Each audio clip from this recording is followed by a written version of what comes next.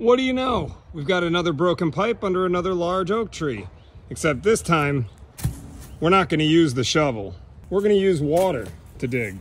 Let me show you what I'm talking about.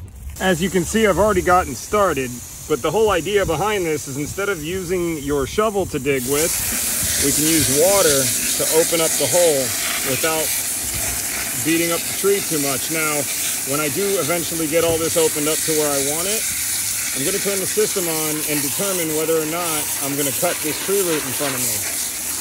I don't want to, but ultimately if it's in my way of making the repair, I'm gonna have to.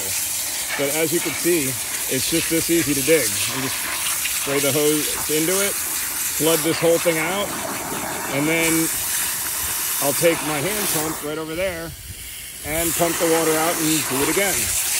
If I had a Milwaukee battery pump, this would be a lot easier. Milwaukee, if you're watching, I could use one. All right, let's pump it out.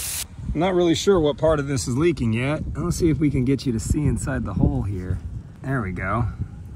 We've got some pipes, and they're gonna be hard to see because, oh, there they are. There's your 90 and your T connected to it, but it's right underneath that root.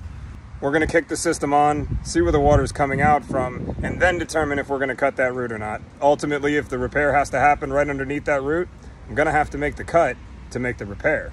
Well, I turned it on and it turns out that it is broken right before this T here.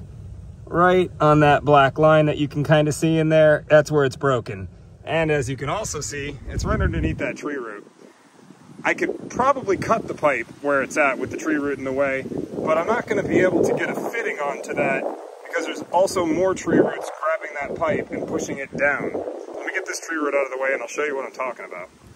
All right, 3 cuts later and it's out of our way. Now we can get to the broken pipe that's under here. We just gotta pump out all that water that ended up down there. And there's our pipe in all of its glory. And as you can see, the failure here is either a bad glue joint or the tree just decided to separate the pipe. And you can see this has been going on for a little while. You see the little divots in the pipe, right? And I don't think I'm gonna get my finger in here, that's too much. The little divots in the pipe are where the water was spraying out of that fitting. All right, let's go ahead and get this out of our way and put a cap right beyond that gray glue mark. All right, enough with the phone camera. Let's put this down and go with the Meta glasses so we can be hands-free while we go ahead and make this repair. We're gonna get in here with the cable saw because that's the easiest one, and I don't know if I'm gonna use any more of that pipe or not, so I'm gonna make the cut as close to the T as possible. And then I'm gonna try to get this fitting out of here carefully. We're also going to cut this out of our way. There we go. Now we got to the fitting here, or to the pipe rather. That pipe is sitting right on top of a tree root here. We'll have to make do with what we have. All right, before I go any further, I'm gonna go over to the controller, flip on the zone, and see which side the water comes out. If it comes out the side that the 3/4 pipe is on, we're gonna put a cap over it and we're done here.